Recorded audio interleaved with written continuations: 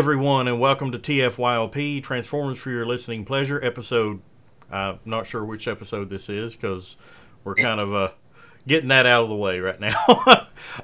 This is kind of a show that we're going to put aside for a rainy day, because sometimes it's really difficult to get cast together, and if I'm not available or Bret's not available, it makes it really difficult to go live. So we have one of these in the can as much as we can, and this is one of those episodes. So, but the types of episodes that we have are the types of episode you can listen to them anytime. It's not dated. It's not like what's happening on the week of May 15th, 2015.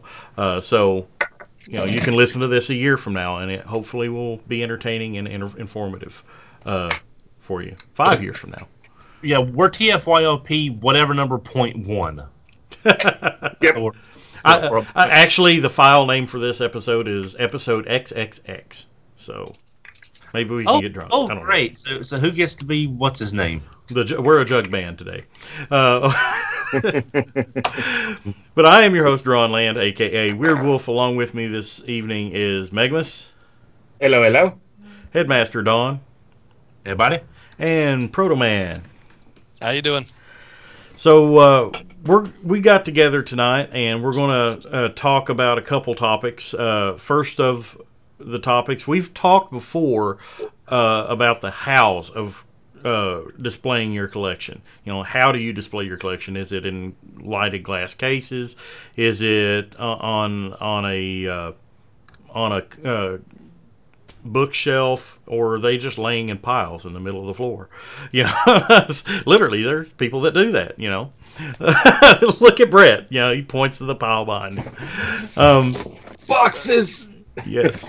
There's different ways people display collections and everything. We've talked about the hows, but tonight we're going to talk a little bit about the whys of collection. Why do you bother displaying your collection?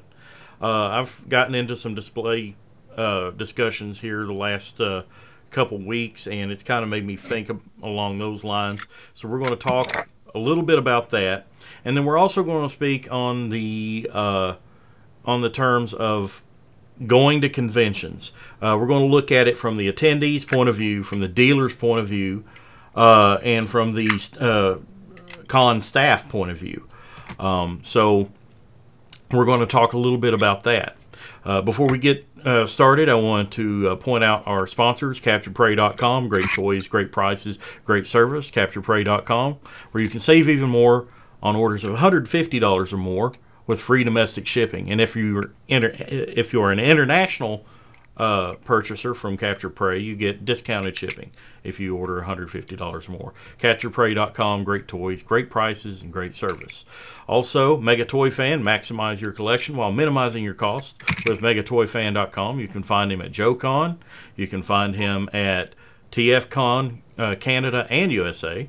You can also find him at your Pete's Robot Convention if you're going to that.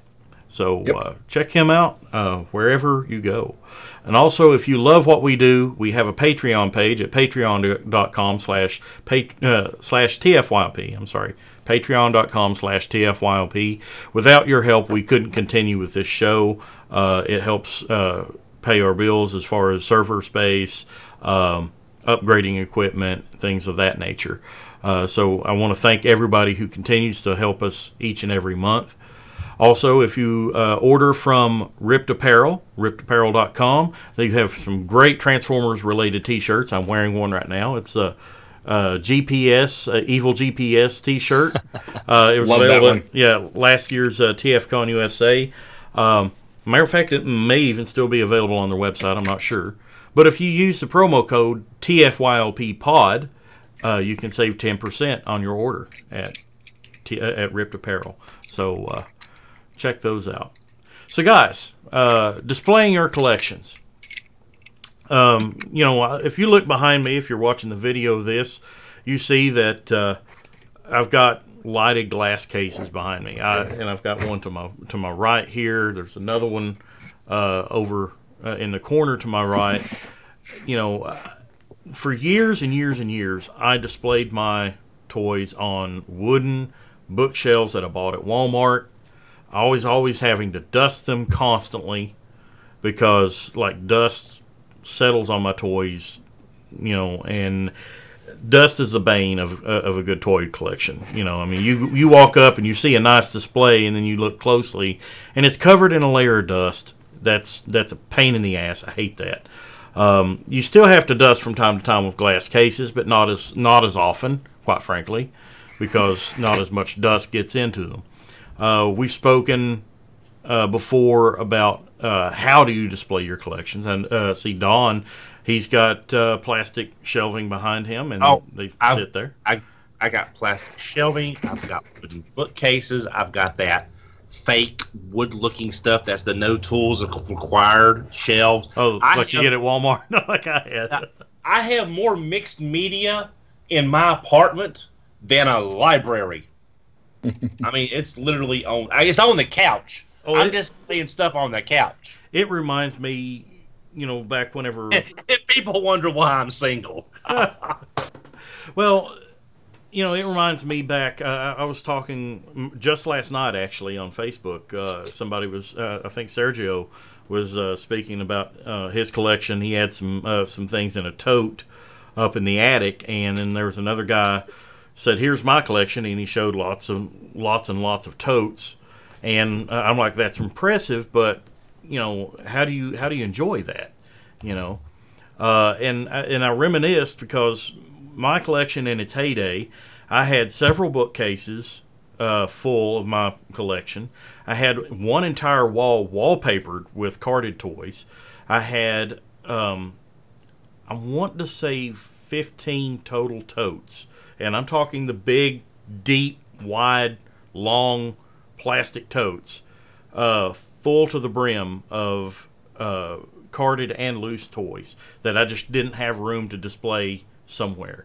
I had a bookshelf that had like alternators standing on it in front of the books, and then I had an entertainment center. Remember those? A lot of people still have them, but I had an entertainment center, wooden entertainment center. The top of the entertainment center was lined with all of the G1 combiners in combined form, with the exception of Monstructor.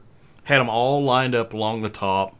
And then inside of each of the cubby holes in the entertainment center, except for one where I had my Nintendo 64, that tells you how long ago this was. All the cubby holes was filled with the book style reissues, and then the loose versions in front of them. And then, I had stuff everywhere in this apartment. Now, I've had a big sell-off. There's no toys outside of this room that I'm in right now. And I have a much smaller collection that I have. That is how I display my collection. I'm going to stop talking here because I know I get on a long ramble, but we're talking about tonight, why do you display your collection? Why do you go? Why do I personally, I know Daniel's behind him. He's got glass cases. Bret's got glass cases behind him. Why do you even bother displaying your collections? Is there a motivation behind it? Is it for personal enjoyment? Do you display it so that you can enjoy it and other people? Have you ever thought about that? Well, I'll go next because I'm probably going to be the most brief. Go ahead. I've always wanted a room to display my stuff ever since I got back into collecting back in '95 with the Beast Wars era, and it got me back into G1, and I always wanted a room. And mine actually started out as a closet. And basically, I took the doors off the closet, and that's all I had, was that little space. And that was in an old house. And then when I got into this house, I decided I was going to put it in the basement. And Duron, you've seen it. I built a big coffin-type 3-tier bookshelf. And what I mean by that, it was 20 feet by 8 feet tall. I built it, and I had all my stuff in there. And then when my oldest son moved out, I got this room. So I decided to put everything in here. That is when I started doing the glass display cases. So basically, you came out of the closet at that time. Well, yeah, unlike you that have not yet, but yeah. Well, basically that's Bret's sewing room. That's what it boils down to. Pretty much. This is my sanity room. This is where I go to gain my sanity. Your sanity through insanity. Glass. Well, the main reason I went with glass is because, like you say, less dusting and everything. Bull crap. I don't know how it gets in there, but there's still dust in it. Well, I said it didn't prevent. Oh no! I'm saying that's why I did it. I agree with you, but then you find out, you still got to dust. So, the long and short of it is, no, this isn't everything. All my carded Beast Wars stuff is still packed away down in the basement. And yeah, I've got stuff stacked everywhere in boxes and everything, just trying to go through everything to see if I can display it. But I also restrict myself to this room. The wife has told me I could go ahead and, wherever I want to put the stuff and expand and everything. And I'm like, nope. I limit myself to this much space. And when the space runs out, I either sell or I stop buying toys. And that's how I do it. And the main reason I do it is for I enjoy looking at them.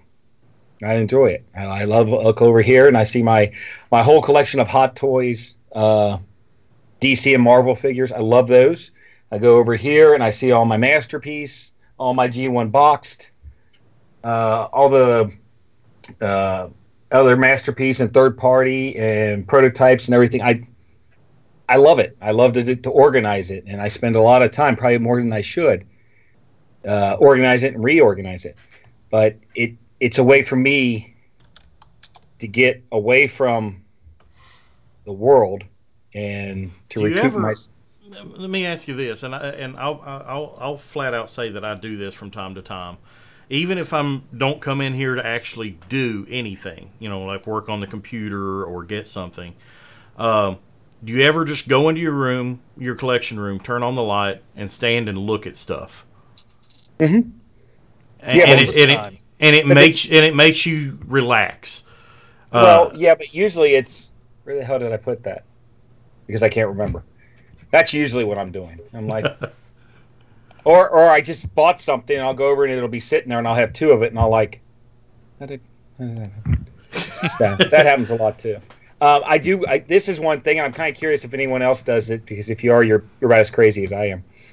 I'll be at work,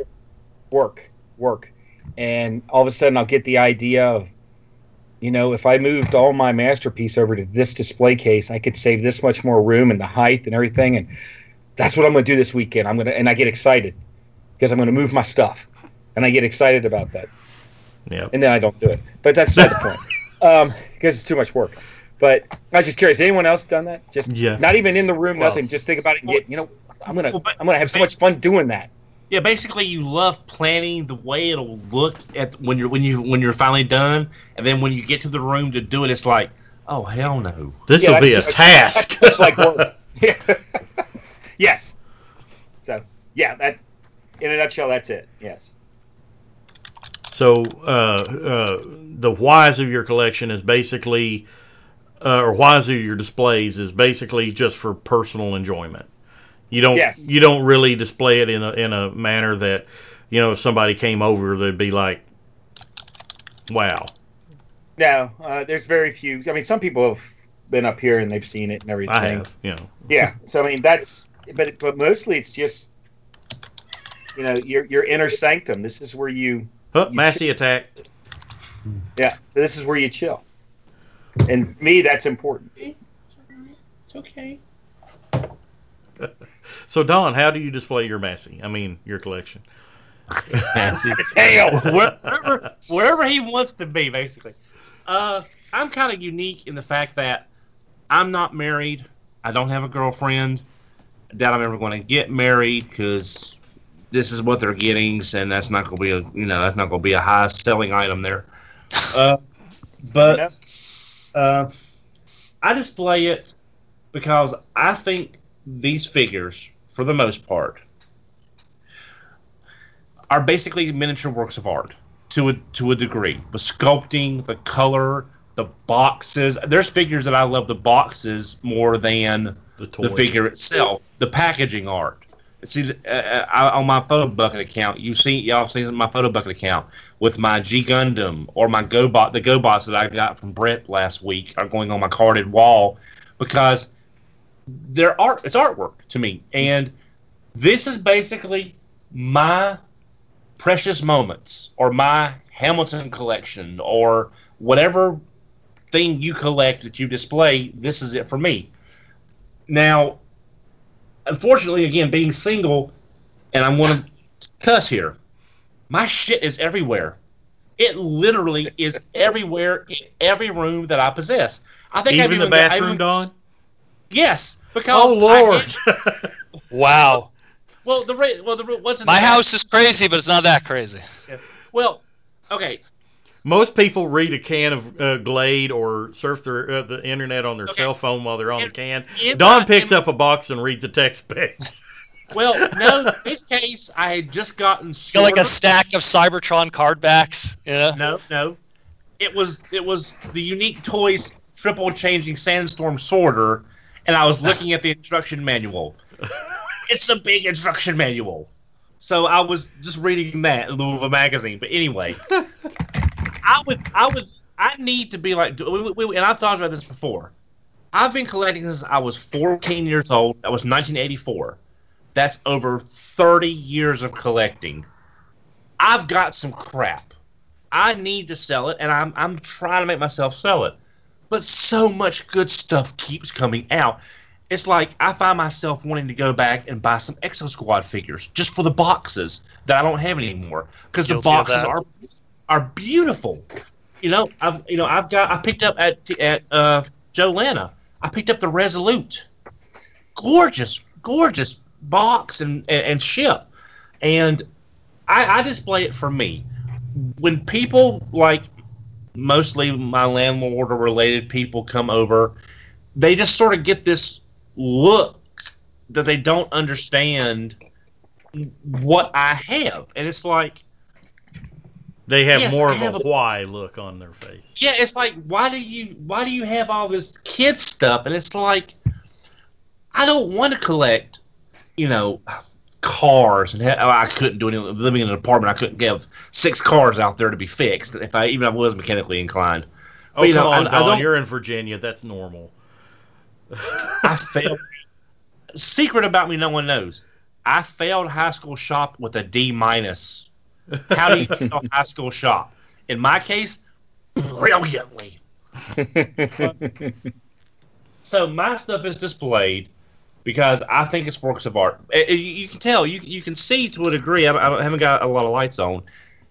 The art that Dan did for this Fortress Maximus for the Genesis 88 Mile an Hour book. I bought all of his line art. I bought all of his line art for Fortress Maximus. That is one of my prized pieces right there. So I have all 7 pieces of his line art.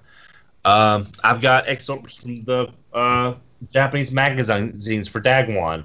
I've got Primus's box from Japan on the wall because that 00 Primus box when he came out in Japan, G1 inspired, Galaxy Force box. That's a gorgeous. And speaking of Primus, that new coming up Primus is so G2. It makes me just want to squee because it's gorgeous. Where's Jason? Is he going to pop on? Probably. I said G2, but I love it. But anyway, my stuff is displayed for me.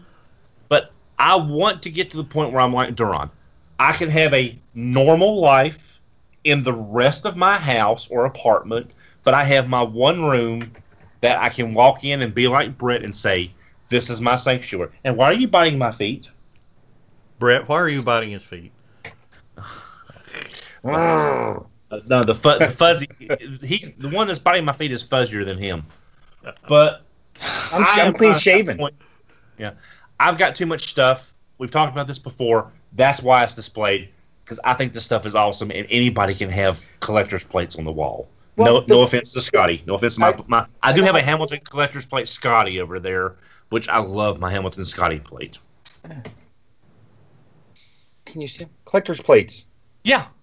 I've got all the box ones. Yeah. But no, all I was going to say in reference to that is, look at the G1 stuff I have that's sealed, boxed, and everything. It's the same thing. Am I playing with those toys? No. They're works of art. It's the actual box artwork and everything. And Duron, you know about that because you've done a lot of box artwork too. Mm-hmm. Yeah. I mean, I agree with you 100%. They are works of art. And how many of us bought the Legacy book? Even though we've seen this artwork for years and years and years, we all bought this book because it literally is work of art. And Steve at Joe Land, I'm going to do a quick tangent.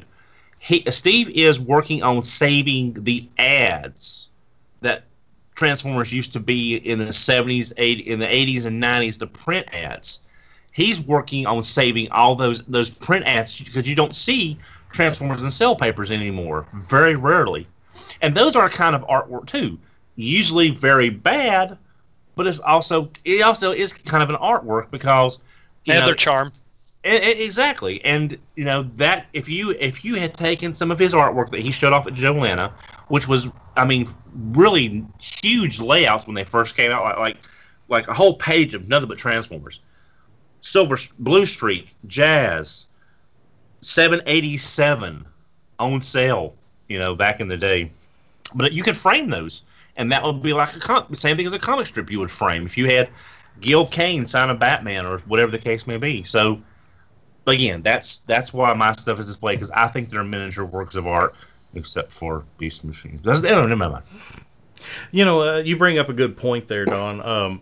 You know, it's like I said earlier that I don't have toys outside this room. You know, I think I got my Kabaya Fort Max sitting on a shelf in there, but I don't really consider that. You know, it's just sitting in there because I really didn't have anywhere in here to put it.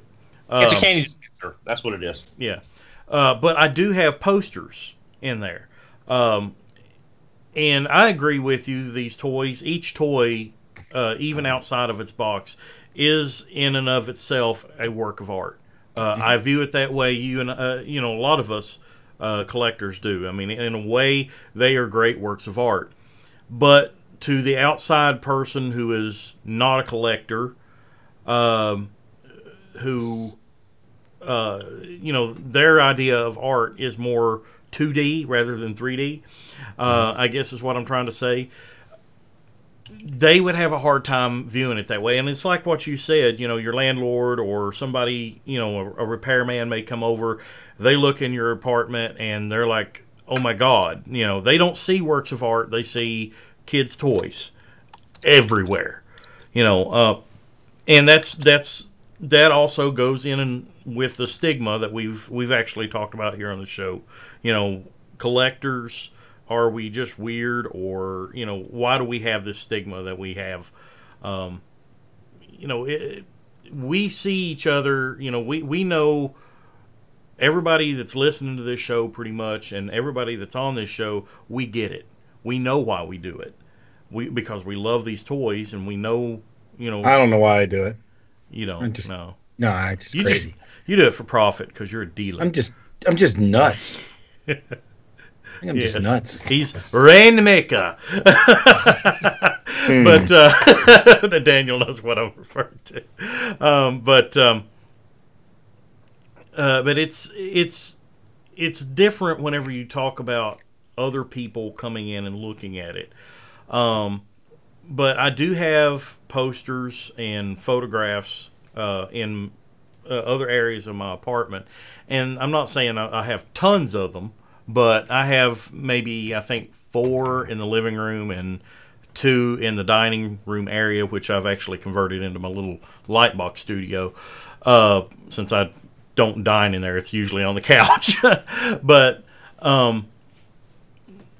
that is not as strange to visitors as per se, I guess. They may wonder why I've got pictures of cartoon characters or comic book characters or toys on the wall, but at least it's cool artwork. I can pass it off. Even if I don't want them to see this collection, I can close my door and they wouldn't know anything about it, just that I think they're cool characters and I have them hanging on my wall. So it's all about perception, I guess. Who's perceiving it, and it's the reason I don't display toys outside of this room is not necessarily because I'm afraid of what people will think, and it goes more along the lines of what you were talking about, Don. It's like Transformers is a large part of my life. I love Transformers. I think about them every day, but they aren't my life. I have other aspects of my life that I want to enjoy, and I don't want to have to think about Transformers all the time. So, if I sit in my living room, if I want to watch a movie or play a video game, I don't necessarily need toys around me to do that. Daniel, why do you display the way you display? I didn't have a choice. I was born into a house of collectors. They'll recruit? Yeah. Oh. My earliest memories and my earliest photos that I have as a child, still even wearing a diaper, my father used to put all my die-cast Hot Wheel toys on shelving in like a display of like toy shelving. He was a toy collector, still is a toy collector to this day. Which I'm sure is awesome, having a parent that understands. Well, yeah, that's kind of, again, like when it goes to the why, is that when you grow up in an environment where your father has this separate room in the house that all these toys, or as he referred to them, daddy's toys, that you're not allowed. It's actually, he would actually say Papa's toys, but that would be in French, so I don't want to confuse people. That I wasn't allowed to touch, but they were just like museum displayed, and you're talking 1983, 84.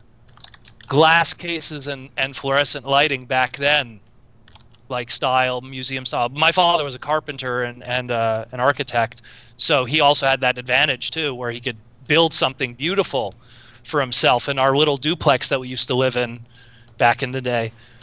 And I was inspired by that from a young age, growing up, and I used to have, just like in my mind, I would always imagine how my collection would look one day. Where I remember when I was really like in the early 90s, when I was really into comic books, like X-Men, Spider-Man, stuff like that, just imagining like having like a display almost similar to that of a comic book store, where I just have like just long boxes everywhere and posters and stuff like that. But knowing that it was a reality because I had a father who made that a reality in the house that I lived in with his collection. And whenever I had toys, for some odd reason, I also had shelving in a display that he would put up. He was the one who taught me how to, put accessories into boxes, not to lose them, stuff like that. So the why comes from just inspiration from my dad. And when I really, really got deep back into Transformers, much like Bret with the Beast era and everything, it got to a point that I was like, I want to have a crazy display like my father does for his Dinkies, Corgi, his die-cast stuff. So I started at first just using typical wooden shelving, and when you have a collection that at that time maybe ranged 13, 14 figures, after a year it grows to 100, 200. After 2 years, just domino effect, and it got bigger and bigger to the point that, then you're in a house where you have one guy who has a huge toy collection, then you have his son that has a huge toy collection, and it's kind of like the battle of the space, if in anything. It's like, son, did you take my display down? Well, he had his own separate room in the house just dedicated to his stuff in the basement. We called it the record cave, or the vinyl cave, where he had all his vinyl records and all his die-cast cars, lights, jukebox, like just absolutely inspiring when I would see what he did, and going like, one day I want to do that, where I'll have my own house and my own family, and I'll have a room just dedicated solely to that. And it was a huge room too, because he just took over a basement. And that why came from, buying a house myself and converting 50% of the house into that. Not just a room, but 50, and I'm very OCD in the sense that the why of why I display, I like the museum kind of look of it. Everything is sorted by year and then faction. And it's just like, 84, 85, 86, 87. It goes like that. And it continues all around the room, every single wall. And then because I'm so OCD, this room, only Transformers. Nothing else. Not anything else is allowed to be displayed with that. Then I have another room, just video game stuff. Just video game stuff and video game action figures and video game merchandise. And then I have another room. That's the miscellanea room. That's the Marvel, DC, Ninja Turtles, Street Sharks, all the Ultraman, Sentai, Power Rangers. That's the miscellanea room. But why do I do it? I'll tell you this right now. I would like to believe that I do it to show it to other people, but I'm not even a big fan of having people overseeing the collection because I don't want to say I get nervous about it, but I have an alarm system. I have all that kind of stuff. But I got a lot of stuff, again, to swear like Don. I got a lot of shit. A lot of shit. It's a lot.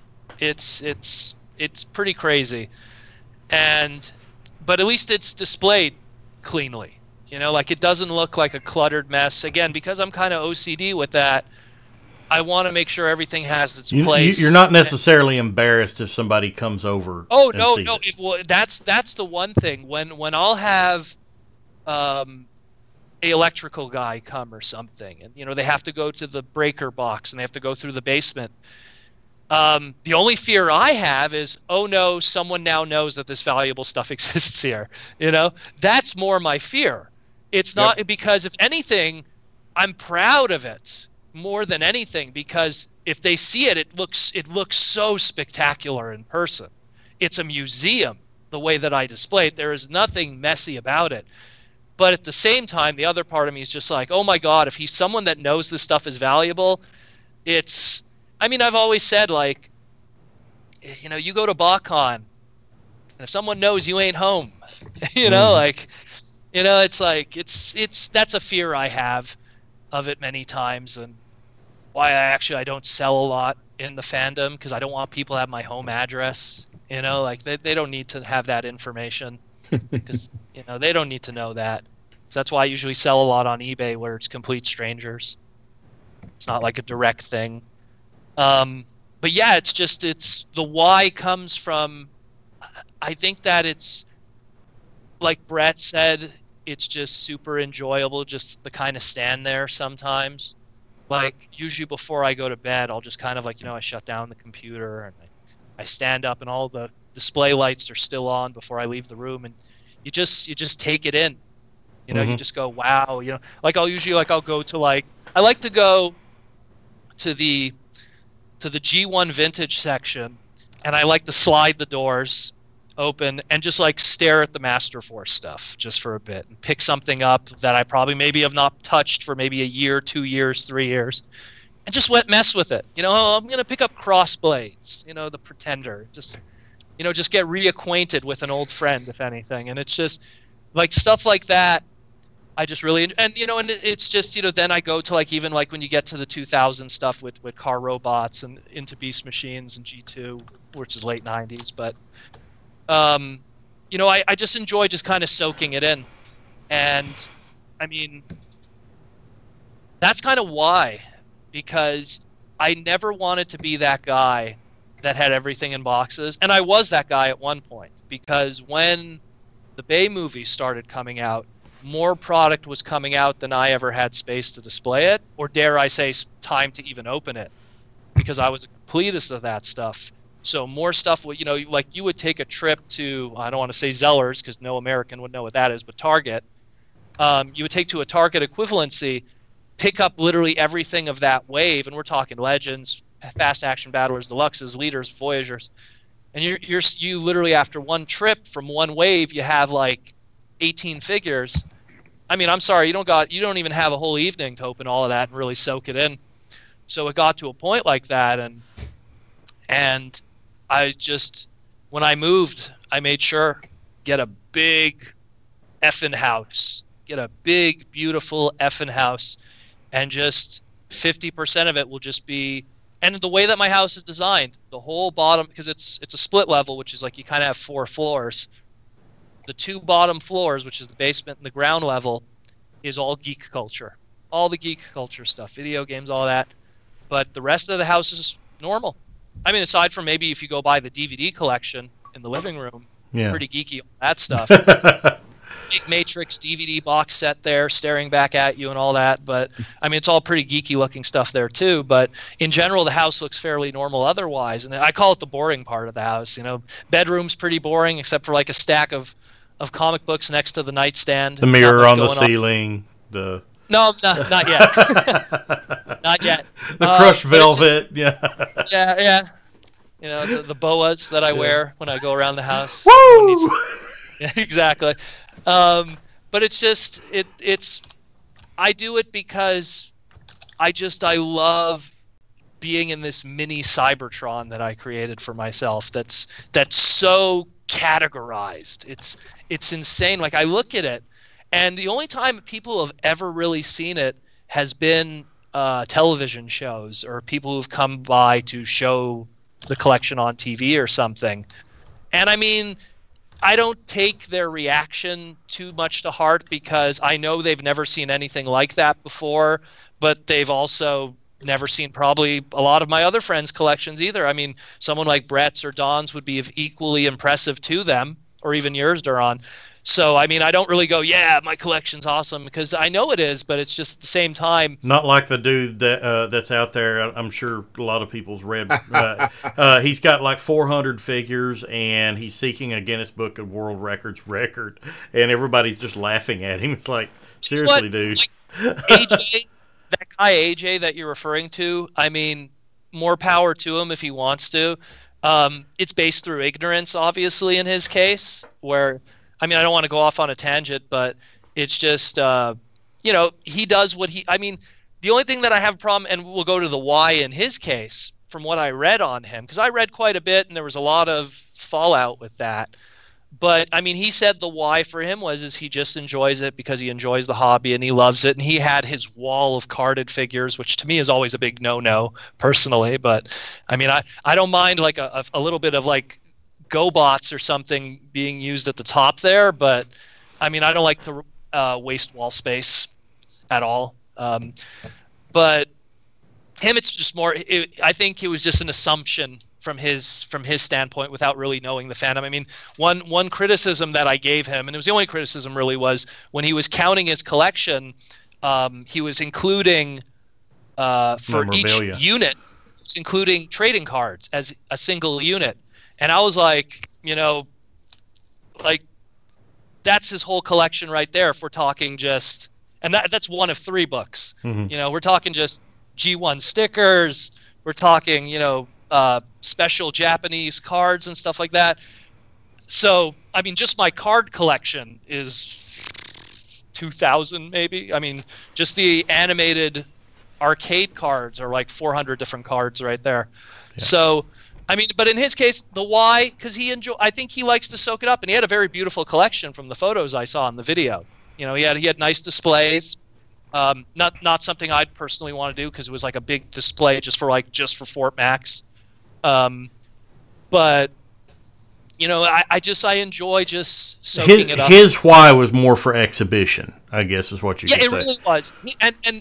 And his was really just for exhibition, because if you watch the footage, he just have these like singular, nicely colored, like he'd have a light box with red walls for the Autobots, and he put like 3 figures in there. And I'd be like, like me, that makes me cringe from my own personal standpoint. But from him, if that's what makes him happy, that's cool. Mm-hmm. But it's just, like I said, more power to him. I think he's a little ignorant of the big picture of what's going on out there in terms of the size of collections. I like to feel that I have a huge collection, but even me, I don't feel I have the biggest collection in the world. I have a pretty good idea of who that is, which I might as well shout him out. Mia Boy Toys in Vancouver probably has the biggest collection in the world. It's big. It's pretty funny because he has stuff that like you gotta have time and money, and I got money, but I don't got much time. So like when you're tracking. Well, whose collection would have been bigger, his or the Hartmans at their peak? Who do you think would have been bigger? The Hartmans weren't collecting every lucky draw minicon. The Hartmans weren't collecting. Yeah, he's that level. That's Wow. what I'm saying. Well, that's why I said, like. Remember that episode we did about different types of collectors? He's the hyper collector. Yeah, he has a very good job. I don't want to go into his personal life, but I mean, he is where he is for what he is. You know, I don't want to knock the guy, but he is, like, just from that statement, he is where he is because of that. And he's got a lot. He's really, like, I mean, I'm not dropping $400 on an unpainted lucky draw minicon from Kids Day Festival 2002, you know, sealed, and like there's certain places that just that money could go elsewhere at that point. I mean, I don't mind dropping big coin on some stuff, but there's certain venues I would not go. And but that being said, like, you know, going back to that AJ guy, it's just he's not aware of those individuals, let alone me or Bret or Don or you. You know, and I mean, when he said his collection is huge, and it was, you know, and he broke it down, it was broken down in this article, and I think, like, it only came to about 400 figures, and then he counted comics, and then he counted memorabilia, and then he counted a kite, and again, like, cards made up for 200 of that 1,000. You know, it's that I could name literally, like, on all my fingers and toes people that have bigger collections than that, but. You know, maybe someone that has never gone to a BotCon, TFCon, DairyCon, DF Expo. Opened up your Internet Explorer. Yeah, or that, or type Transformer Collector on Google Images or something. You know, like. He sounds like me pre-1994. Oh yeah, before sounds like. I've not read anything about this gentleman, so I'm not knocking his desire. I'm just saying, it just sounds like before I went to my first BotCon. I didn't know anything about the Japanese world, the European world, the variants from Argentina. My life and my knowledge was based on the Marvel comics. I came a lot later than that, Don. Catalogs. I came a lot later than that. I was one of those that whenever I first got on the internet as an adult collector, it was in mid '99, I guess, and I was. You know, perusing ATT, and I was a member of Bot Talk, and you know, everybody were faceless usernames. I didn't know unless they specifically mentioned where they were from. Most people seem to be mentioning they were from New York or Los Angeles, you know, places like that. I was especially the old board system really didn't emphasize on location, or you were just a screen name. Yeah, and I was very naive and feeling and knowing that I didn't really run into a lot of collectors whenever I was out and about hunting things down. I was very naive in thinking that I was one of the few people in Kentucky that even remembered Transformers, let alone even had a collection. I naively believe that I probably had the largest collection, and you know, in a way, I might have, because you know, by 2006, I had well over 2,000 figures. You know, I know I've mentioned many times how many I had. So I don't know if Orson's collection was near that big at that time. I don't know if Bret's collection was near that big at that time. It's quite possible I may have had the largest collection in the state of Kentucky at that time. But it wasn't until later on, whenever I started going to more message boards and actually talking to people on a more individual basis, that I started learning, hey, there's some people that's closer to me. I learned about some people in Tennessee, you know, and then eventually I met Insane Galvatron, who actually lived here in Kentucky with me. You know, he lived within an hour of me. And I'm like, holy crap, you know, another Transformer fan. And through those interactions that I grew and realized that I was not alone. So unless you do those type of things, and now Facebook makes it a lot easier to do that. But there's a lot of people out there that don't do social media, that quite frankly, they stay away from it, and they don't even go to message boards. it shocked me the first few BotCons that I've been to, that I went to, that people didn't even go to message boards. I'm like, how did you even know about this show then? You know, it's like, it's how I learned about it. And it was That's like interesting. from word of mouth, you know, and stuff through their local collector friends, and it just blew my mind that there's people out there that just don't interact with other fans online. Their fandom is entirely in-house. And it kind of lends into our discussion tonight. You know, I'm sure there are collections, and like that guy, the AJ guy that we were talking about, you know, for him, you know, his in his mind, he was a super collector, and he displayed his toys displays his toys in a way that he expects other people to come and enjoy them, more so maybe than himself. But there's people out there that, you know, they don't necessarily, they're just the opposite. They want their collection only for themselves. They don't care if anybody else sees it. Matter of fact, they don't even want anybody else to see it. So that's kind of where I am in a lot of ways. Yeah, they display it, and quite frankly, there's some people that don't display it at all. I've known collectors. There was a friend of mine several years back. He had a very small collection. He loved Transformers. He had a few on his computer desk, but most of them were in a box. He just kept them in a box in a spare room. Didn't even display them, you know. And I think later on he would display them more after he saw what my collection looked like. It spurred him on to actually put them out. But me personally, you know, whenever I display my toys, I get what you say about having, you know, someone else that, you know, like a repairman or somebody over and seeing what you have. I love to see their reactions, but I would feel nervous.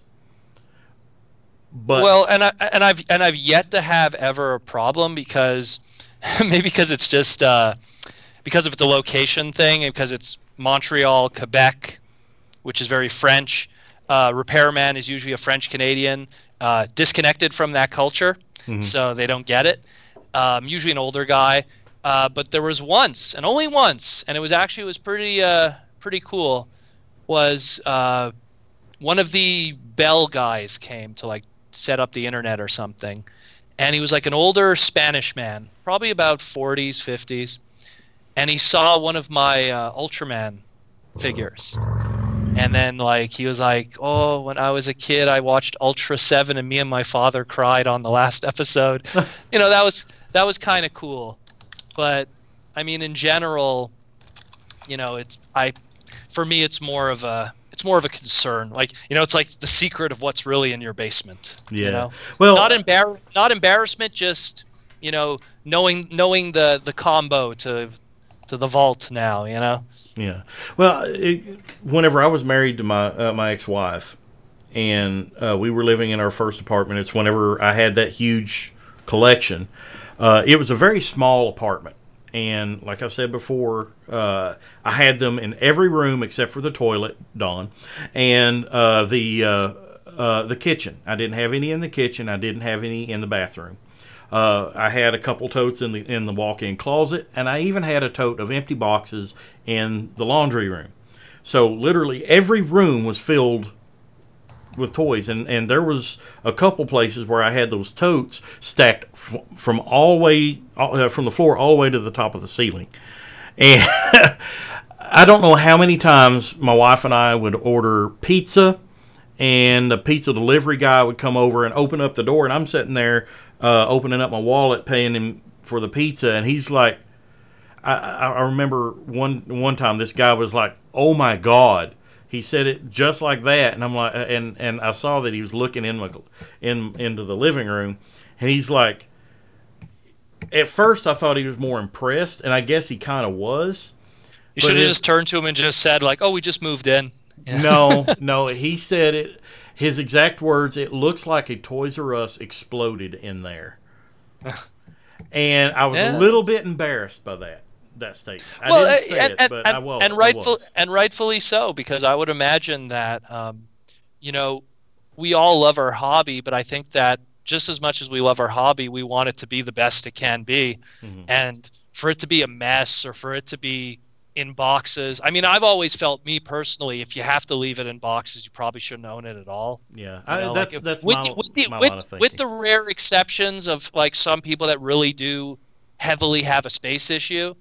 90% of Japanese collectors keep their stuff stored away because they don't have the luxury that we do in North America in general. You know, I was talking to Insane Galvatron about a week ago, and he has displays, but he doesn't display everything, and you know, he's always been like that. You know, there's always been the pile, and you know, much like what Bret has behind him, you know, he's got the pile, and there's stuff that, you know, he just doesn't.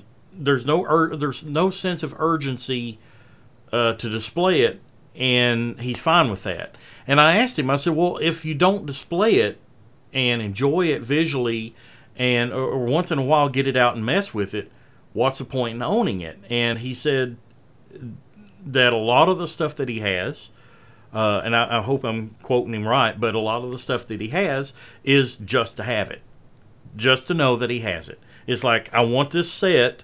You know, like we'll take the Coneheads for example. You know, you get Starscream, you got to get Thundercracker, Skywarp, Thrust, Dirge, and Ramjet. You know, you might not necessarily want the other guys, but because you got one, you got to have them all. And that was the mentality he had for so many years.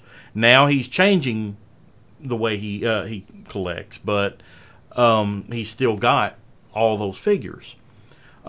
Myself, you know, I mean, I collect mainly for myself. You know, I display the stuff the way I want. It's organized, like you said, Daniel. It's organized, but in a way that appeals to me, makes sense to me. I mean, there's some things that are like, why is that on that shelf? You know, but it makes sense to me. But while I don't have a lot of outsiders come in and see my collection, when a fellow collector comes in and sees my collection and is blown away, and I don't necessarily worry about them as much because I know they probably have similar feelings about their collection. You know, in that you know, they're afraid of people stealing it or what. So I'm not necessarily worried about that. And I will agree that is a good feeling, though, because in general, of the people that have been in this room, 99.9% of them are not collectors. Mm-hmm. Don't get it, don't understand it. They're floored by it, but again, they'd be floored by half of this. You know what I mean? They'd be floored by a quarter of this. So that, you know, the few times that I have had people that, I guess the word I could use, would appreciate it. That always is a good feeling, though. Yeah. But that's such a small number. Like, because most of my friends that have been here have known that I've been like this for 25 years, so it's not surprising to them anymore. It's business as usual. But the few that do come in here, that it's the first time they've ever seen it, and they are someone that's heavily into geek culture. It's happened to me a couple times. There's been two different collectors that's came over to my apartment since I've been here, and they walk in. Actually, no, I think three. I think the third one did too. They come in and I flip on the light, and I've got it rigged so all the cases come on all at the same time. So you know, everything lights up automatically, and they walk in, and their first is usually, oh man, this looks awesome. This is awesome. And then that moment when they start whipping out their phones and taking pictures of it. Every time. I'm like that's a really cool feeling. It really is. And you guys who are listening that have done that. To me, that is the opposite, though. To me, that when they start pulling out the phone and taking a lot of photos, that's honestly where a little part of me gets a little, because, and it's more so because I know that they're locals. They know where I live now, and now they'll have on their phone, "Hey, check out this guy's collection." Mm-hmm. You know, and it's I don't necessarily worry about that. And I don't want to say it's an anxiety or anything. It's just that Because again, I Paranoid. have an alarm system, and an animal is always a good thing to have too. But it's just, there's so much. There's so much. That it's just the way I look at it though is if somebody wants something and they're going to and they really want it bad, they're going to find a way to get it. I live in a very busy apartment complex. My landlord literally lives directly across the parking lot from me. I have a straight line of sight to her front door, and my own pickup truck, I keep it locked every night. Was broke into right in front of my apartment at near daybreak. People coming and going to work, coming home from work. Somebody broke into my pickup. They didn't steal anything, but it was locked, and they went through the trouble to break in my pickup. It's like, why? And the thing is if somebody really wants something, they're going to find a way to get it. Oh, totally. But I think in my case, it's the ignorance thing, is that they won't want it if they don't know it's there. Yeah. So in this case, someone might have broken into your pickup because they saw a $5 bill on the passenger seat. If it wasn't there, or if they didn't know it was in the glove box, they wouldn't have done it. Same thing where, to me, it's more just I'm very social and friendly with all my neighbors, and all of them are mostly old people. Yeah. I live in a very white bread kind of rich area. It's all just very friendly people. None of them have a clue what is in that house. Yeah. None of them. As far as they're concerned, I'm just some friendly white guy that's just, hi, how you doing? Who's a mechanic. That's the only thing they really know. But they don't know. And it's funny because when I do conventions, I do them almost by the cover of night, where my buddies come over, we all park in my driveway, and we start loading up the car. But it's 5 a.m. in the morning. Before they get out of bed, yeah. Yeah, no one's up yet, and if one of the neighbors woke up, what's that Arsenault kid doing? Are they putting boxes in the back of that truck there? So it's all that I contraband. think they still don't know, despite the fact that that's been going on for about, I don't know, almost 10 years now. So, yeah. But either way, it's fun. Again, the final answer of your why is why. I do it for myself. It gets my rocks off just looking at this stuff. I really do. It's just like I said, I just love just staring at it. Yeah, it looks amazing. I gotta throw this question out there for the listeners, listeners and the viewers. Why do you display your collection, or do you display it at all? Like I said, there's some people out there that really don't display them at all. But why do you do it? Is it for your own personal enjoyment? Is it for exhibition? Is it for both? Why? We'd love to hear from you. You can tweet us at TFYLP or post it on our Facebook group at facebook.com/groups/TFYLP. We'd love to hear from you on that matter. Now, our last topic, I don't want to talk a whole lot about it, but I figure we can go good 20-30 minutes on this, is the perspective of the people involved with a convention. And I think with the four of us right here, we've got a good round view of things. Don, you attended all but one BotCon. So you can fairly say that you are the consummate attendee. And Bret, you've been a dealer at many BotCons and TFCons and everything. So you've seen it from that side of the table for many years. For the last few years, I've been a dealer helper with our sponsor Capture Prey. So I have some insight on that as well. And then Daniel, you worked with Fun Pub with all of the above. Yeah, BotCon last year, and you are active with the TFCon. I've been attendees to BotCons, and I've been helping running TFCons. I've been working with Fun Pub for BotCons. I've been a dealer at TFCons in the past while being a staff, where some years where if the light was low, if the load was light that year, I'd be able to sell instead and stand at a table for a period of time. And I've been all of the above in those cases. Yeah. So, what I want to do with this is talk a little bit about the different perspectives.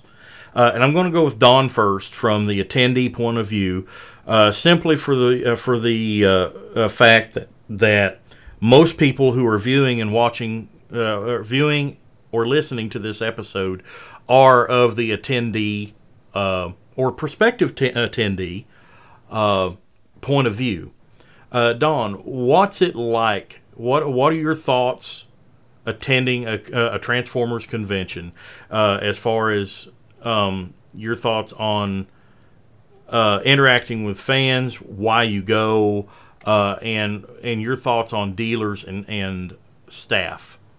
Okay. In the beginning of BotCon, when we started going in '94, I didn't expect it to be anything. I expected it to be a one-time thing. It was the first time I'd ever flown, so this was my one big. I thought, okay, this is gonna be a show. It's gonna be like, it's gonna wind up being inside of like a Hilton or a Holiday Inn or something, and it's gonna be a couple tables, and I'll meet some people on top. I really didn't know what to expect outside of your standard toy show. You walk in, everybody has tables, the old 8-foot lunch tables with all the stuff. So that's what I was expecting. And when I walked in, the first couple of years after that '94 show, I went mostly to buy, because my worldview had been so opened by that '94 show, by seeing all the stuff that I would have never guessed there was that much product out there. So the first couple of years, I was mostly there to buy. I think I told the story about me running through Chicago O'Hare, holding Star Saber, Victory Leo in the boxes, trying to make my flight, and getting a lot of really weird looks. So there's that. But it's a rare Japanese collectible. Yeah. At the time, and nobody knew anything about that. And even in that statement, that was even a different time then, because it was. I find today it's a little more accepted, but back then it's even more weird. Oh, exactly.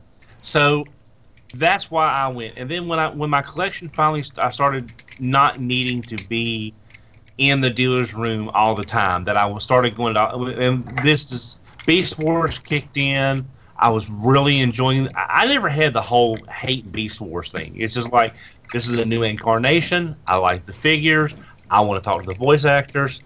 I'm going to go. And then I started going to more panels, and I started really enjoying the show more, because I wasn't tunnel visioned on buying stuff.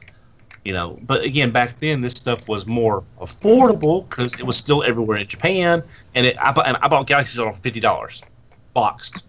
So I mean, so yeah, so Daniel understands. But as I started going to the show more for the other things, I started meeting more people, making more friends, and the show really opened up for me. So my going for that one thing, I kind of wish I had done more. Well, there wasn't a lot offered in the early shows, but I wish I had done more than just stay in the dealer's room most of the time, wheeling and dealing.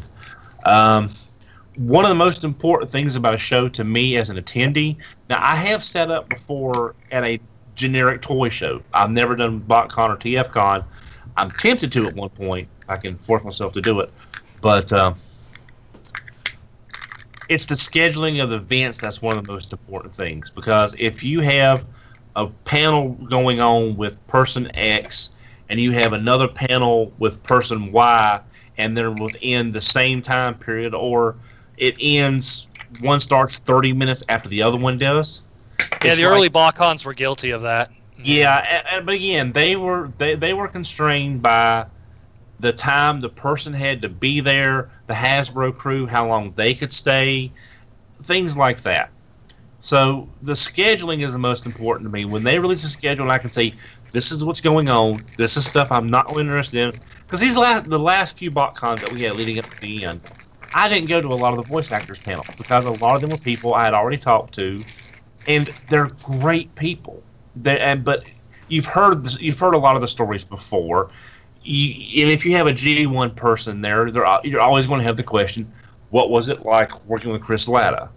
Which is always how did you get into voice acting? And again, these are fine questions, because Other than doing the whole drive-through thing, that got real old real fast. Yeah. But hearing these stories, there's always someone new in the audience that's never heard these, and they need to hear these tales of Frank Welker dropping the quarter and doing an entire phone call. It was Frank or Chris did it. I can't remember. Frank, and then stories about Chris Latta and him doing his Starscream or Cobra Commander voice at the wrong time or something. And you love these stories, but after a while, I skipped them because I had heard most of the stories, and I was spending time with my friends or doing whatever the case may be. So, as an attendee, a well-scheduled convention is the most important thing to me, so I can know when I need to be in a room for 4 hours from this panel to this panel to this panel to this panel, or okay, I can skip these panels so I can plan my up and my down times. That's what's important. If you're flying in, make sure that you've got when a convention is announced. It's like, again, a few years ago when I was first at BotCon with Brian Kilby and the guys on RFC, the minute they announced BotCon for the following year, I was on my cell phone in the hotel room from that BotCon making a reservation for the next BotCon. I was doing it, and I do that. I mean, I have a folder. I have everything in there. I have everything lined up. I have my plane information if I'm flying. I have my driving information. I have my road atlas. I have all that kind of stuff as well. So getting the information out, having it well scheduled is very important to me. With my length of time in the fandom, voice actors, I love talking to, again, the voice actors. That's not the biggest draw for me anymore because I've heard if someone's not been to a show before, like Buster Jones. I was at Buster Jones' panel because I had never met him before. He didn't remember a lot about the series, but what he did remember was very interesting. So, but again, that was 25 years ago. I mean, no one remembers every detail. So that's important. A good selection of guests, a good rotation of people. So if someone's locally and they can be there every year, that's great because, again, everybody's year is someone's first year. But, just there's that. So being an attendee is fun. I've always liked the dealer's room. I like going and talking to people. The schedule is very important. The transportation issues need to be ironed out so we don't have any cluster flubs like other shows have had where you're 20 miles away from the hotel and there's no way to get there. Things like that. But that's what's important to me. Just making sure, and we've talked about HasCon. That's one reason I really PO'd about this whole HasCon thing is that the information we've gotten up to the last couple of weeks was nothing. And we're 3 months out. You can't make any kind of plans getting this close with airfare, transportation issues, budgeting, and you're still 3 months out, and then you finally get the information, and it's like... It's a big investment on a what if. Yeah, exactly.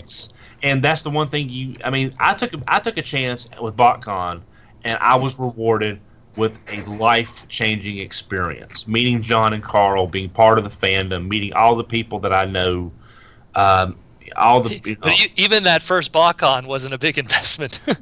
Exactly. And again, like I said, I have flown for the first time. It was 94. I was 24 years old. First time I've ever flown. First time I've been anywhere other than up to your majestic country. On a French class field trip, by the way. So imagine me speaking French. And we. So there's that. So that. Wait, y'all. Y'all. They basically said it's okay. We speak English. I said thank you because all I could ask for where the bathroom was. Oh thank God. With a toilet. So anyway, from an attendee standpoint, that's the most important thing. One other thing, a well laid out dealer's room. If you have a crappy laid out dealer's room that you have no way to get around, it's going to be a frustrating experience for the buyers and for the sellers, and no one's going to really want to be in there long enough for your sellers to make money on a regular basis. It'll be busy, stop, busy, stop, busy, stop. You don't want to be at a show like that because it kind of sucks. Yeah. Now, what about your thoughts and interactions with dealers and staff at conventions, Don? I guess being at BotCon since the beginning, this is kind of a stretch. They know me. After a while, they knew who I was. I am Headmaster Don. Perhaps you've heard of me. No, don't know who you are. Yeah, Brian, John and Carl knew me. All the dealers knew me. Tony, I consider Tony Prito he's not a good friend as far as local because we're on the opposite coast, but I know Tony and he knows his stuff. So I know David. I've met so many people that are my friends. There's a good 50% of the BotCon dealer room that were regulars every BotCon. Exactly. And I'd say, and I wouldn't be over exaggerating by saying it's a good 50% consistently. Up until the OTFCC and then the early Fun Pub years when they started moving around a lot more, that's when you had some dealers who couldn't make it because of location and all that. There were several years like Big Bad couldn't go because of the location of how far they were away. The staff working a convention on the other side.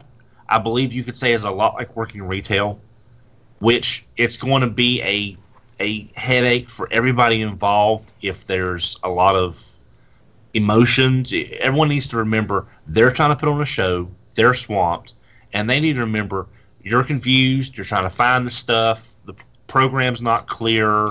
Why can't you do this specifically for me? Yeah, well, there's that. And then, or the signs in the hallway aren't clear, or the ballrooms aren't well labeled. You have 4 ballrooms, but it's the ballroom on the other side of the complex that wasn't labeled or something. Weird things like that. But you need to remember, and also we've talked about this when you would go to a dealer room, treat your dealers with respect. Because that is no museum. That stuff's for sale. That's their livelihood, or at the very least, an important addition to their income. So they wouldn't be there if they didn't need to be there or want to be there. So when you're talking to a dealer, be respectful.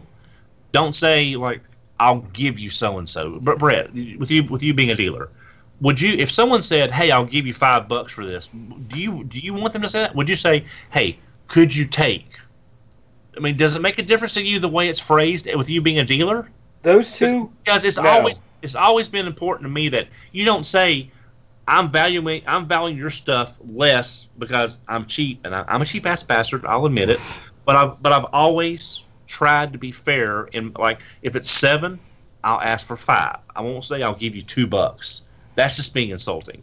Well, first of all, I've always said you can never insult someone with money.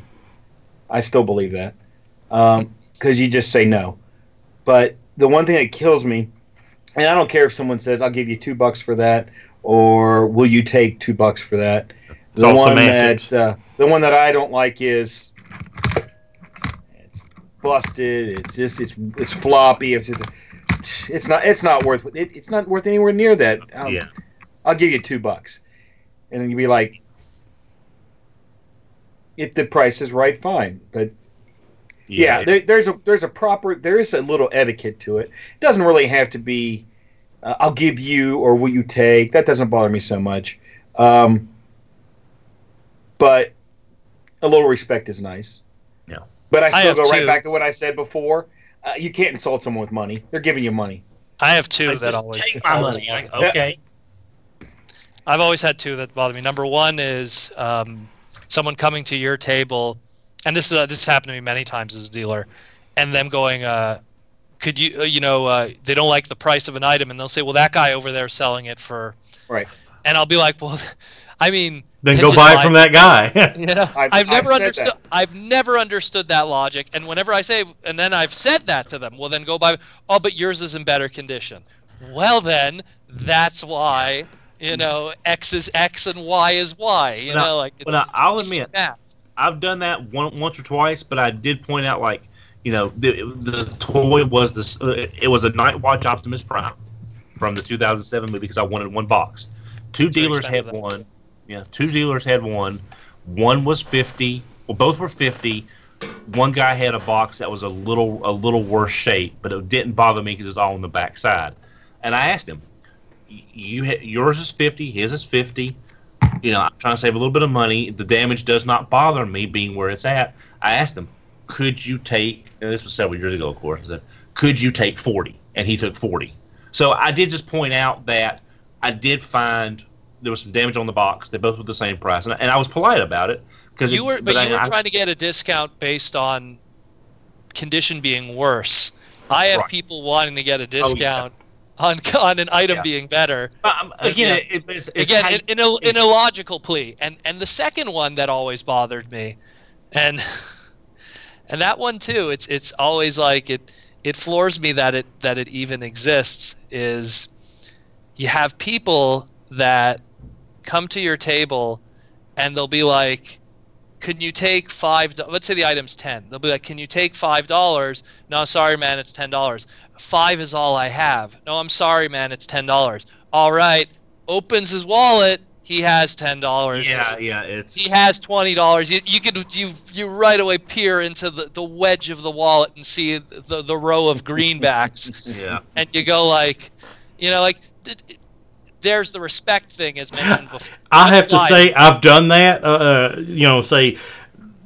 be like $30 is all I have, and then I open up my wallet. See, that's all I have, and a moth flies out. You know, I've had guys legit say that that's all they got, and they'll be lowball something, and it's not what they got. They're trying to get. And again, you could respect a guy for getting as much mileage as they can out of their money.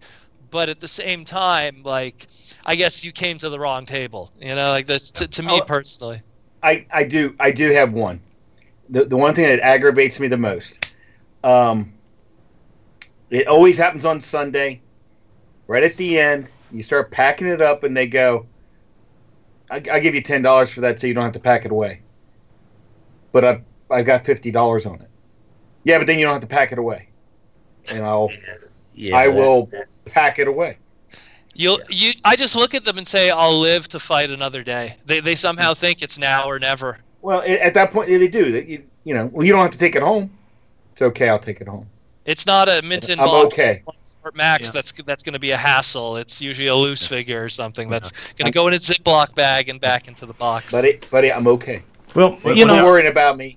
The thing is, I don't want to specifically talk about more of pointers or what you see. Let's talk about more of your interactions, your past interactions that you feel. How do you feel about how dealers are? I mean, sometimes dealers are pretty hard about making deals. I mean, we've all experienced a BotCon dealer that you go up and you make case basis, and you make.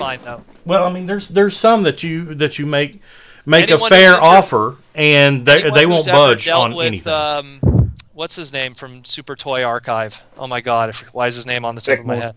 Yeah, Bickmore. Thank you, Alex Bickmore. I was actually getting to that, but that's okay. And if you don't know who Alex is, and I mean here. If you're just a person trying to buy from him, you will assume you've just had a rude experience. You know what I mean? Well, I was going to say that one of my first experiences at BotCon, my first BotCon was 2000, and he was there. And I said I didn't set up. I was actually there as a attendee, and I've got the big wide eyes, and I'm looking at everything. It's great. And he had something I wanted, and I'll never forget, very rude, and he kind of caught me off as kind of goofy. And I'll never forget, he took my money and he threw it on the floor. And I'm like, well, what? I happened to look, and the whole floor was covered with money. And it was, I swear to you, it was that point I thought, that is so funny. He's fine. He's just nuts. That's exactly what I thought. Some people, if they will encounter him for the first time, will be like, well, what an asshole, you know? But you have to understand, he's out of his goddamn mind. He is. You know? Oh, yeah.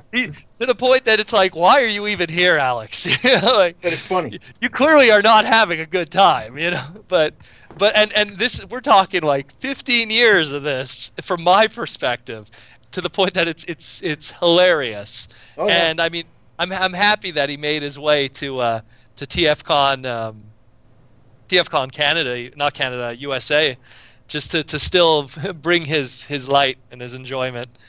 But either way, point being is there's certain dealers that are, like, again, when I mentioned before with Don, like, there's certain guys that were returning faces over the years, and they all have their own different personalities. Tony has his personality, Tony Presto. David has his own personality. Alex Bickmore has his own personality. Hydra has his own personality. Anyone who's ever had to, and I use the air quotes, communicate with Azusa has his own personality. You know what I mean? How much is this? How much is this? $5? No. Yeah. Yeah, he takes it away and puts it back. Takes it away from no, and then puts it back. Yeah. Like, again, it's a case by case basis.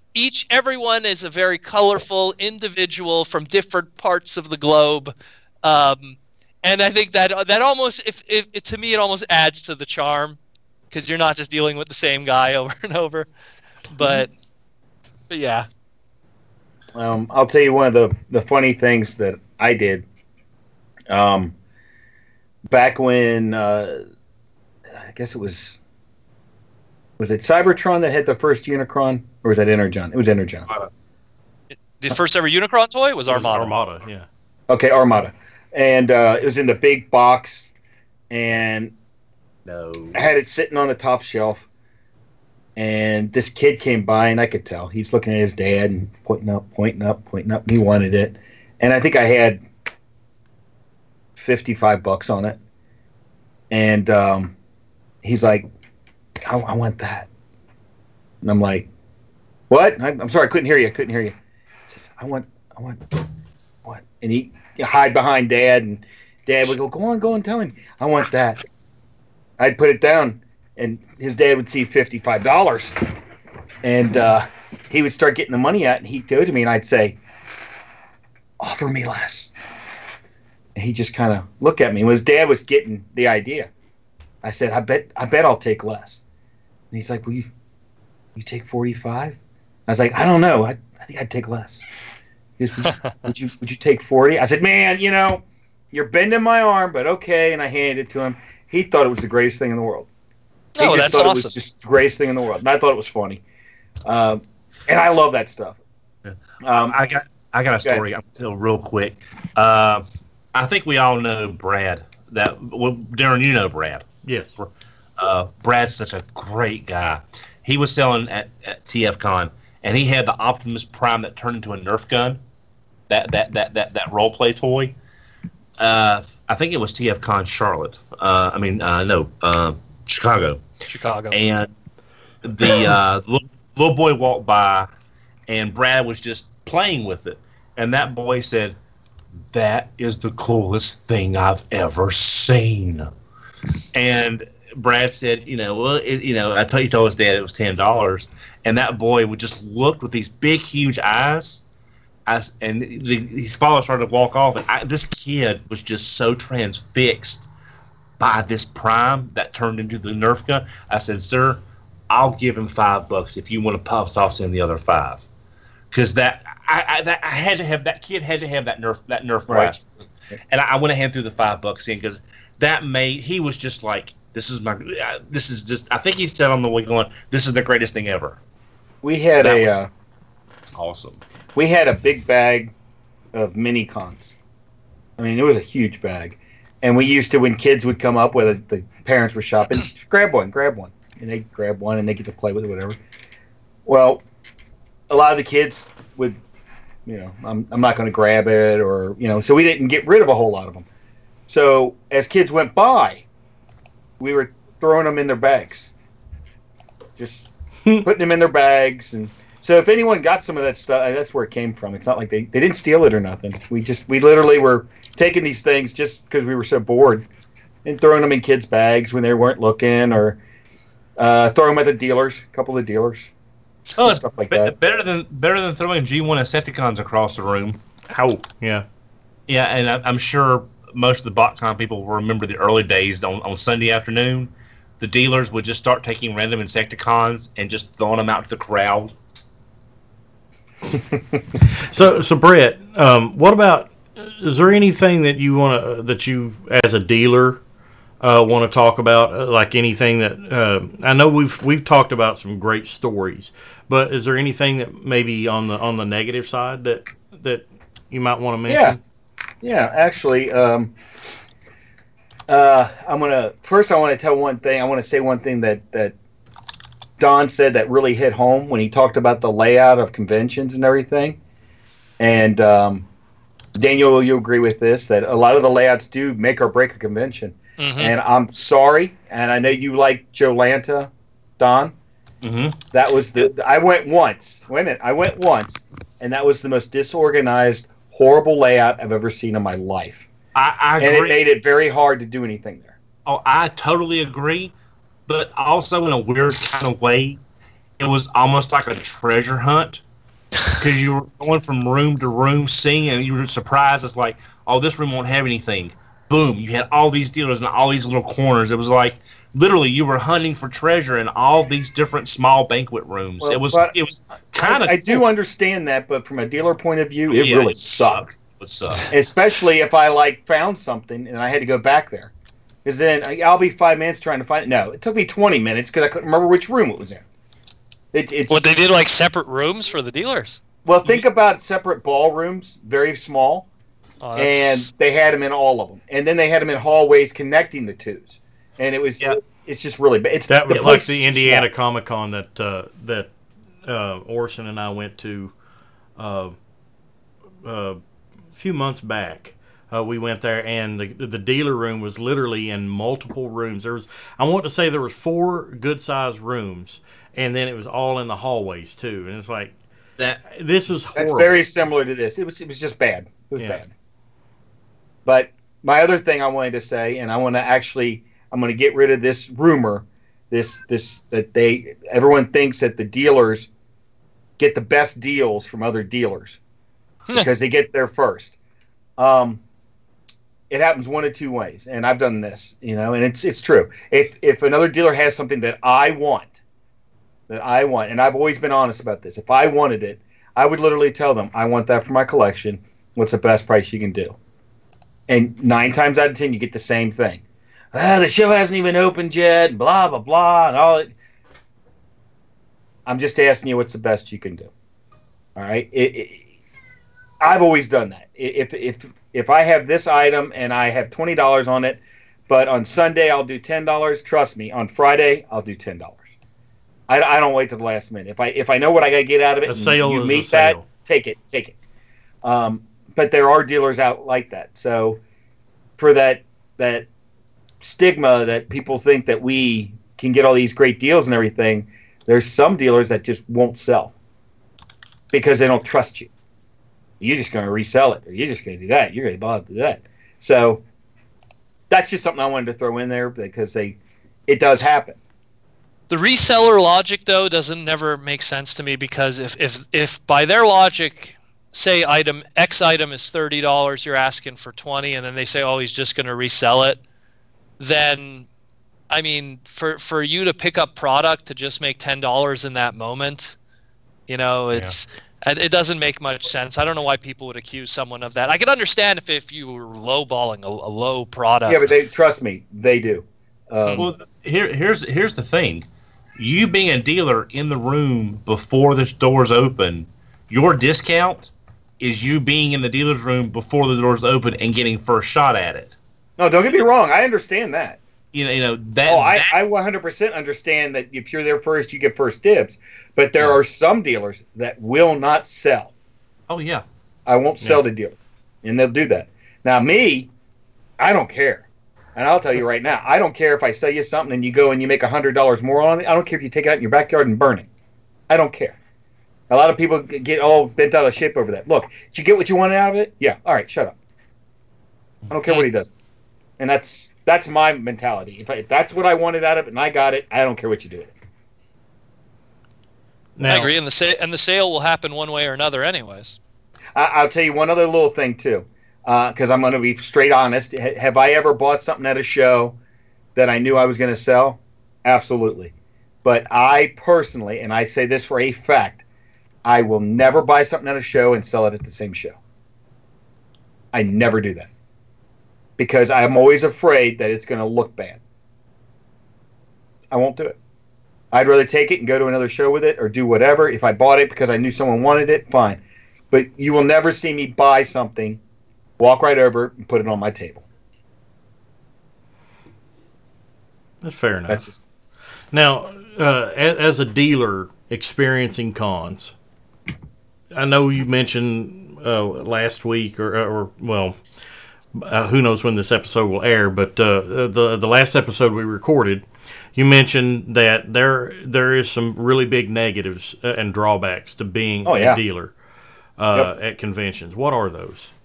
I can't remember the last time I went to a panel. I literally can't. I think one time I did, and I got yelled at for it. But oh no, he's right though. He's right. If there's one thing, because there was only one TFCon I ever did it as a dealer, even though I was technically still staff, but just because I had the free time, I was like, you know what, I'm going to sell. But the double edge of that sword is you're tied to that table for the next 3 days. Yep. You know, like literally, like if you got to go pee, if you got to go grab a bite, you got to wait for somebody. Don't forget about that too. All right, you got no panels, no autographs. Food, it's whatever you can scrounge or you brought in your lunch pail. If somebody offers to go get you food, you're like, you are a godsend. Yeah. Oh God, you're going to pay them well. Thank you. Here you go. Take some stuff. Oh, absolutely. You know, that's just. By the way, if you ever want to get on a dealer's good tonight, right through their stomach, there you go. So, but yeah, you miss a lot, and it gets to where you're at the end of the day, and that's the other thing, because you really try and play yourselves up. I mean, one of the things I always do is, we do the parts party, room-to-room trading, and this, that, and the other. Man, it's a lot of work, especially when you've sat at a table for, 8 hours. And then you want to go out and do that. Well, I mean, as a convention goer, hey, you can go back to your hotel room and relax. You can go to the pool. You can go do whatever and then come back. Go sightsee. You are tied. You're tied to that room. Yeah, when especially for a dealer, when the dealer room closes, the attendees go back to their room. They go to they go to a panel, whatever's happening. Dealers have breakdown time. Let's say it's Saturday and he still has Sunday. Still has to check, okay, what did I sell? Move some stuff around. They're probably there for another hour and a half, just making sure everything's okay, counting up the money, making sure they're still good on change. There's so many factors that, you could say, well, dealers get the ultimate early bird, but it comes at a price. Right. It comes at a major price. Well, and then the other thing is in my experience, what happens to me? What happens to me is I also have staff. Okay, well, I got to get the staff fed. We got to figure out what we're going to do. Got to make a game plan, because most of the staff that I have, they get there and I wanted to do that panel. I wanted to do that. Okay, as long as I have someone here, you go, you do this, whatever. And so it's a little bit of organization. So believe it or not, there's supervising involved. There's a game plan. Well, and all this stuff, so it happens. Even though it's like I've said I've been a helper with Capture Prey for a few years now, and I go in to a convention, like for example, TFCon, or no, it wasn't TFCon, it was BotCon 2015 up in St. Charles. I wanted to go to the Frank Welker panel and a couple others, and. Orson was like, sure, just let me know you're going, and you can go. It's fine. But the problem is that you get on that dealer room floor, you're working that booth, and sometimes you lose total track of time sometimes. Oh, totally. And it's like you don't even know it's past lunchtime until you're getting like 2-3 o'clock, and you're like, why is my stomach hurt? Oh, I didn't eat. It's well past lunch. So you lose track of time. I know that some conventions, they call it out over the intercom, but if you're dealing with a customer at that particular time, you may not hear it, or if you're doing a transaction, you're not paying attention to, loudspeaker, what's going on. I don't know how many times. I find with most conventions, from opening time to 2 p.m., it flies. Mm-hmm. It just, and then it kind of crawls a bit afterwards. But I just find like 10 to 2, you blinked. Yeah, but and Sunday just lasts. Long story short, though, is that BotCon 2015, I went to 0 panels because by the time I realized the panel or thing that I wanted to go to, that it was getting near time or something. By the time I realized it was either half over or past time. It's like it ended 20 minutes ago. Damn. That is really, really frustrating. And, a lot of people sit there and say, oh, well, you get early discount or, early looks at stuff, and you do. Sometimes, though, the only time you see the con is if, I'm going to step away for 5 or 10 minutes and walk around, and I don't know how many times you get walking around and somebody will come up, that's working to do, somebody needs a break, you need to go back, or somebody has a question, can you go back and answer it? It's Bret knows this. you know this for a fact because you saw me doing it. How many times I get about halfway out the door, I get called back, and I just want to go to the bathroom. I just want to go to the bathroom. You can run back. You'll get away, you'll run over, and then maybe you'll actually get to go to the bathroom. Then you come back, and then all of a sudden, ooh, there's something at this table, and you start to go over this way. No, you go back to this way. You gotta go back to your booth. So you always seem to be tied to that booth. It's like the ball and chain. It always reels you back in. So and then there's also the people that, if they know you from a particular booth, you're walking around, you're trying to shop yourself, and they see you and they'll come up, hey, do you all have this? Do you have that? How much is it? I don't know. I don't have everything memorized. If it's like something really popular, that everybody is clamoring for, let's say, the Fans Project Coulter, who was it? Tarn. I think whenever it came out, we was at a convention and I was walking around and people were asking me, y'all got that Coulter figure? How much is it? I knew because we had it, and it was a popular item. Had heard it a lot, but you got to understand, I'm there too, and I'm trying to do the same thing you're doing. But I can't make a deal because somebody's coming up and talking to me and saying, hey, do you have this? And then also as a dealer helper, I'm not a dealer per se. I just help. I have no control over, prices or anything like that. You go up and if, with me being a Capture Prey helper, I'm wearing a Capture Prey staff shirt. And you go up to another dealer and you're trying to make a deal. And they're like, okay, I'll give you this deal. And it's like, you'll make a deal. It's like, I'll offer, something's $15, I'll offer $10. And they're like, okay, well, I'll do that. But hey, if you give me a deal on this right here, I'll give it to you for $5. Well, that's awesome, but I have no control over that. I can't do that. If I was Orson, yeah. But, and that gets frustrating as a dealer helper.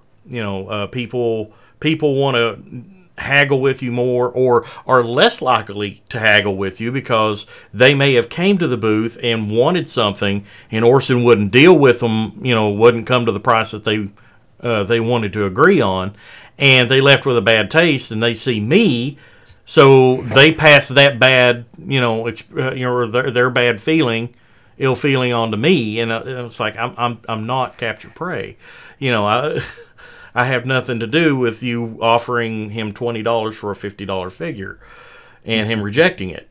Why are you penalizing me? Sometimes, I have actually ran into that before, but that gets really frustrating. Daniel, as staff, I'll come back to you, Bret, because I know I think you got something else you want to say. No, go ahead. Okay. Daniel, as staff, what's your feelings and what's the biggest drawback as being staff to you? I find that one thing, but you know what, and I'll give credit to people, they see it. They see it on our faces. Very tiring, especially by the time you get to Sunday. We kind of have like a zombie look to us. Most staff have this like expectation, which is totally understandable though, to be going at full steam all hours of the day. And when I mean that is because, to give you an example, we use TFCon as an example. You know, we got to be there 6 a.m. on Saturday morning for the lineups, for registration. Friday's one thing because Friday's an evening thing and it's pretty simple. But Saturday, Sunday, we got to be up early. Friday, registration, take money, watch doors, make sure guests are where they need to be. Hey, you know, Mr. Cullen, Mr. This, do you need a cigarette? Do you need this? Do you need to go? You need to go to the bathroom? Do you need this? Do you need change? Do you need food? Do you need? So those are for the people who watch guests. Door watchers, they got to be always, you know, in the know, watch over people. When you're handling any kind of currency for the convention, whether it be for purchasing of items that are like the T-shirts or something, or whether it be just actual registration or tickets to get in. We have other separate rooms like the panel rooms and stuff. Those two also have door watchers for them. Everyone has a job, and there's a lot of jobs that also are the ones that aren't the day of the show. Whenever you go to charity auction, there's a lot of planning that goes into that outside of the day that charity auction starts. The sorting of the product, the making sure everything is set up. When you're talking, even reading the comic or the program, there's someone that, you know, put that together. When you go to panels are put together by staff, you know, outside. Everyone is always running. And I find that it's the week leading up to the show that everything goes into overdrive and craziness.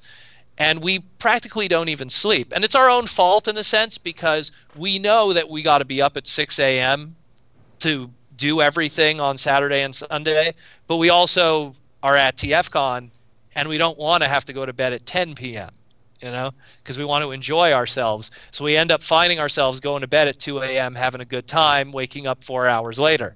Mm-hmm. But the point is like, and I'll give respect to all the attendees. They see how some of us are just, you know, like they see how like, if you don't see me like that, then I didn't have a good time. You know, if I have a smile and I'm spry, I probably didn't have a good time yesterday. So, but there's a lot that goes into running shows, even a one-day show. The amount of time and effort, planning of floor plans, advertising, lanyards. You know, just every empty lanyard's got to have a little thing put in, and you know that's manpower and work. You know, there's so much involved in doing shows. That's why there's a lot of people who do conventions. They do one and then they never do one again, you know, because they realize it's a lot of work. It's not a one-man operation by any means. It's a lot of times it's a lot of people, a lot of volunteers, a lot of just labor, and then labor that doesn't even happen the day of the show. Everything that it just has transpired on the outside of it. Doing a floor plan is not easy. You got to get your dealers, make sure they pay on time, do the floor plan. God forbid the day of the show when you present them their table, they're not happy with where they are, and then you got to dance around. Hey, could you switch with him because he wanted a wall, and do you mind if he has a wall, and then instead of an island setup or a booth setup? So it's never an easy thing, and it consumes a lot of time.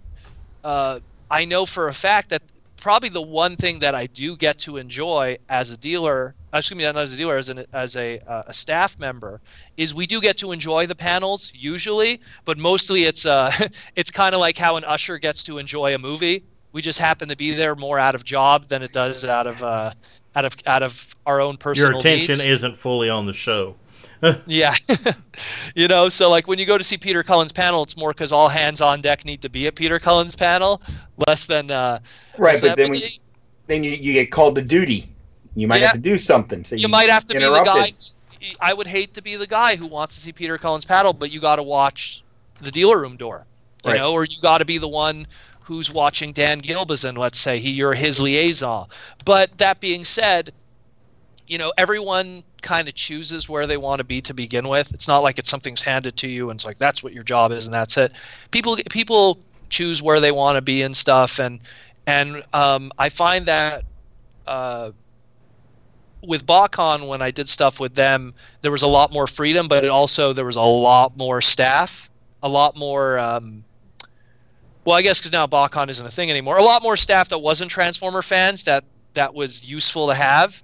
They didn't care about going to panels or anything. Right? Yeah. So because they had such a good glut of that of these very nice, I don't want to say older ladies and such a good crew of them that they were able to have so much people to cover the really important jobs that you were able to bow out, go check out a Hasbro product preview panel, you know, and stuff like that.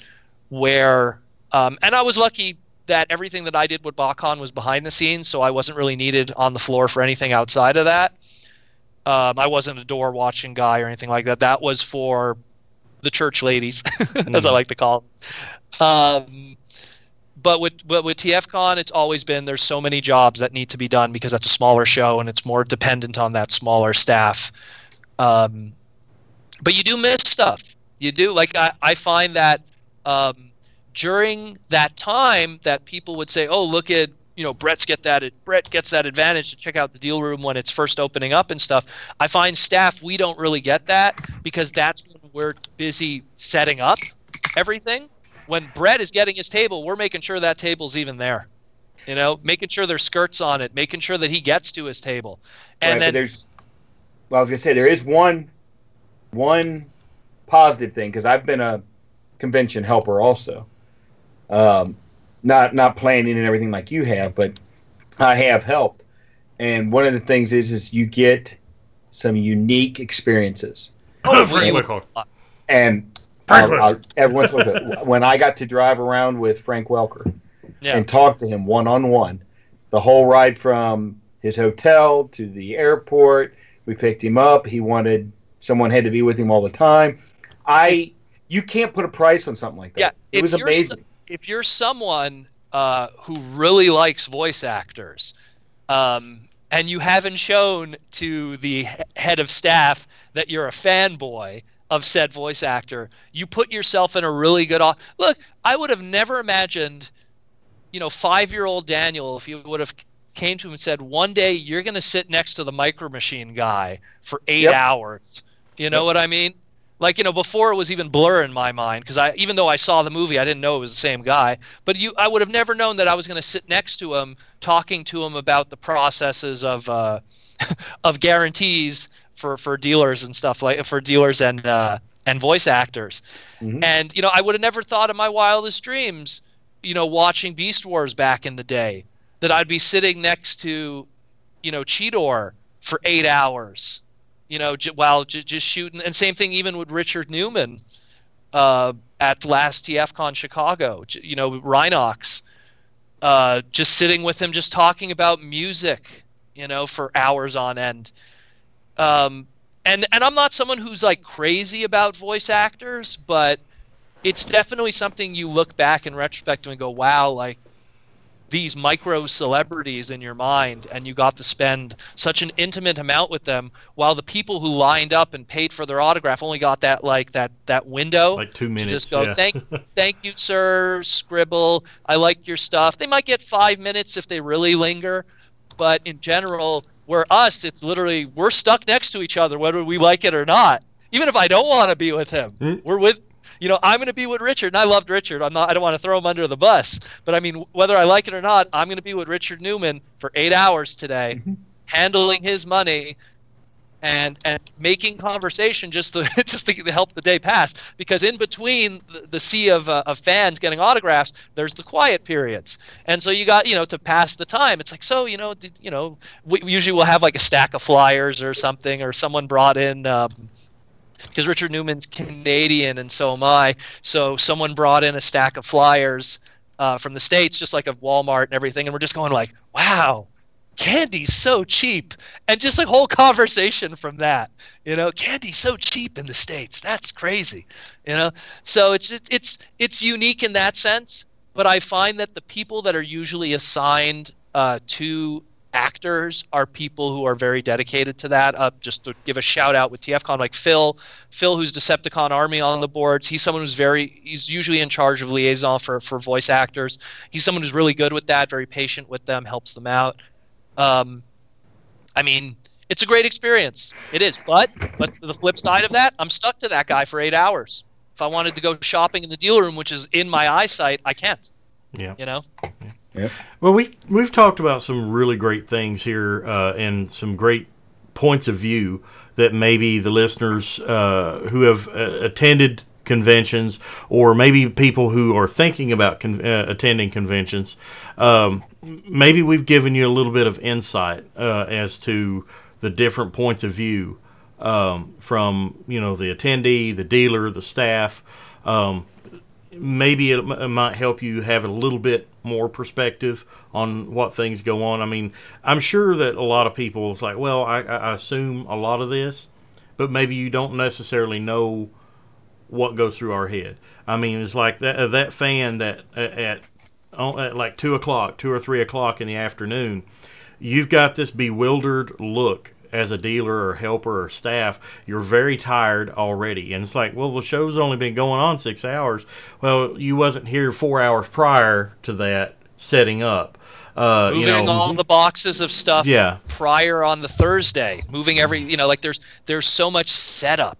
Yeah. How did those tables get there? And then how did those toys on the table get there? Yeah. How did the people behind the table of the toys got there? And then you also have to consider like at Capture Prey on BotCon 2015, we had room sales where we were selling stuff out of the room. So once the con was over, we had like 30 minutes, and we'd go and sell till 11:30, 12 o'clock at night, and then turn around and get like 4 hours of sleep because we'd go to the room and sit and talk, and the next thing you know, we're all snoring, But the fatigue. Everyone, I think that anyone who's ever been a dealer at a show falls asleep out of exhaustion. They never just fall asleep. It's more pillow, head to the pillow, gone. Yeah, you're out. Or in my case, at BotCon, or not BotCon, it's TFCon USA, the very first one. We were drinking some plum vodka. I don't know. No, it wasn't plum vodka. It was plum wine from Japan. It was the real stuff. Well, I made the mistake of eating the plum. Oh, my Lord. And I was told that I sat there catatonic for a while. We had some visitors come to the room, and they were all sitting there talking, and I just got up, walked over to the bed, face planted, face first, with my ass in the air, and started and fell asleep. And everybody's standing around talking and everything. I'm passed out farting. I love it. Because I'm just passed out. I'm like, I can't confirm nor deny this because I don't remember it. But I'm alive. Convention tip number 7: don't room with Duron. Well, that's that. Or at least leave the window open. Yeah. But I hope we've given you some insight as to the different points of view of convention life. And since we're in full swing of convention season now, think about these things as you go around. Also, I hope you all enjoyed our little discussion on displays early on, and hope that was helpful in your insight to those. Well, without further ado, for Megamus, Headmaster Don, Proto-Man, I am Weird Wolf. We will see you next time on TFYLP. Good night, everybody. Night, everybody. Night.